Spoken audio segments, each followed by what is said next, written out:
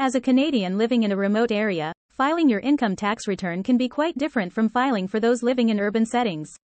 The Canadian government has introduced certain tax credits and deductions specifically designed for individuals residing in remote and isolated regions to ease the financial burden. I'll explore key income tax considerations for Canadians living in remote areas and help ensure you take full advantage of these benefits. The Northern Residents Deduction is a tax provision available to Canadians living in designated remote and isolated areas, known as the prescribed Northern and Intermediate zones. This deduction provides a reduction in taxable income, catering specifically to those facing the challenges of residing in remote regions.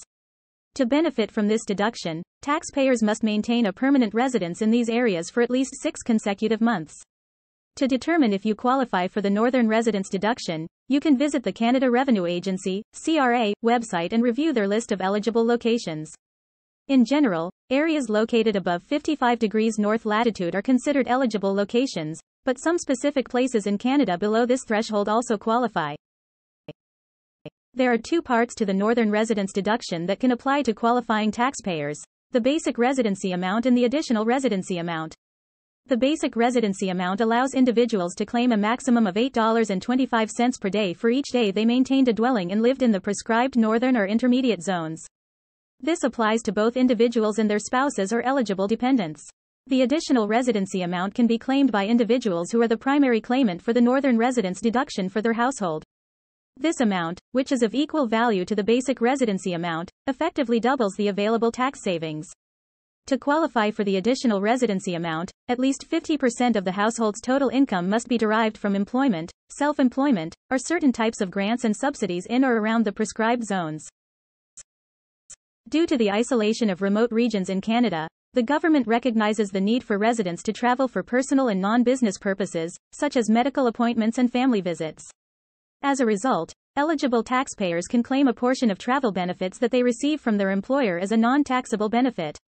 In addition to the Northern Residents Deduction, you may also be able to claim a deduction for eligible travel expenses incurred for work purposes, such as attending conferences or traveling to remote work sites. Be sure to keep all receipts and records of your travel expenses to substantiate your claims.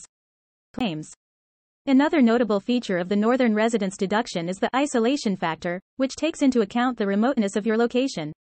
The more remote your residence, the greater the amount of the tax deduction.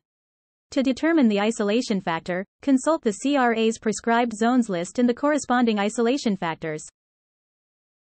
As a Canadian resident, the deadline for filing your income tax return is generally April 30th.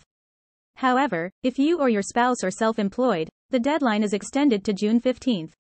Late filing can result in penalties and interest charges, so be sure to submit your return on time. To claim the Northern Residents Deduction, you will need to complete Form T2222 and #8211, Northern Residents Deductions, which can be found on the CRA website, and include it with your tax return. Remember to provide all the necessary information on this form and consult the CRA for any clarifications or specific guidance. Understanding the income tax considerations for Canadians living in remote areas ensures you take full advantage of the available tax credits and deductions. By considering the Northern Residents Deduction, travel benefits, and isolation factors, you can effectively manage your financial responsibilities while living in remote regions of Canada. Reach out to a tax professional for advice and support, especially if you are new to these deductions or have questions specific to your situation.